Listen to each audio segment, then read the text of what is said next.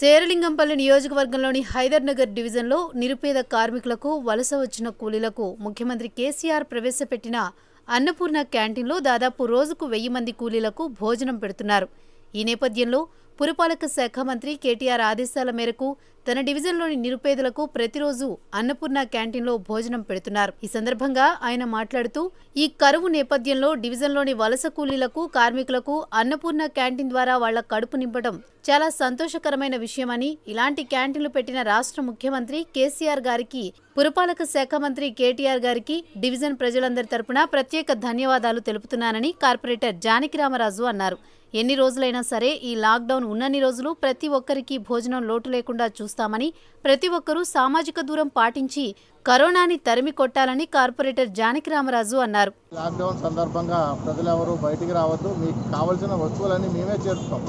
అంచేత మీరెవరూ బయటికి రావద్దని అందరికీ సవినంగా మనవి చేసుకుంటూ, అలాగే అందరూ కూడా మాకు సహకరించాలని కార్యకర్తలు, అలాగే నాయకులు, ప్రజలు కూడా మాకు సహకరించి మాకు ఇంకా పుషింగ్ ఇస్తే ఇంకా బాగా చేస్తామని మీరే ముందు తెలియజేస్తున్నాం.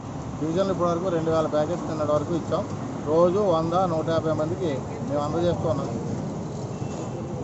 ఇది కేటీఆర్ గారి దత్తత డివిజన్ కాబట్టి ఈ కాలనీ, ఈ డివిజన్లో ఉన్న ప్రజలందరూ బాగోళ్ళు ఆయన చూడాలి కాబట్టి ఎవరికి ఇబ్బంది రాకుండా ఈ రోజున కేటీఆర్ దత్తత డివిజన్లో అందరికీ ప్రతి ఇంటికి నిత్యావసర వస్తువులు, ఫుడ్ ఇబ్బంది లేకుండా ఫుడ్ కూడా పంపిణీ చేయడం జరుగుతుంది.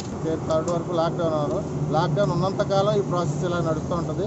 ఎవరికి ఇబ్బంది ఉన్నా మాకు ఫోన్ చేస్తే మా నెంబర్కి మేము నిత్యావసర వస్తువులు వాళ్ళ ఇంటికి అందజేసే ప్రోగ్రాం పెట్టాం. మా కార్యకర్తలంతా, మా వార్డు మెంబర్స్, మా ఏరియా కమిటీ మెంబర్స్, మా డిపార్ట్మెంట్ వారు వీళ్ళందరూ కూడా మాకు సహకరిస్తారు కాబట్టి అందరికీ ఏ ఇబ్బంది లేకుండా చూసుకుంటాం. మే 3rd వరకు కూడా లాక్డౌన్ పూర్తయ్యే వరకు కూడా అందరికీ నిత్యావసర వస్తువుల కొరత లేకుండా, అలాగే తిండికి కొరత లేకుండా కేటీఆర్ గారి ఆదేశాల మేరకు మేము చేస్తూ ఉన్నాం. ఇదంతా డివిజన్ అంతా కూడా ఈవేళ ఈ ఏరియాలోనే టాప్గా నిలిచిందని చెప్పాలి.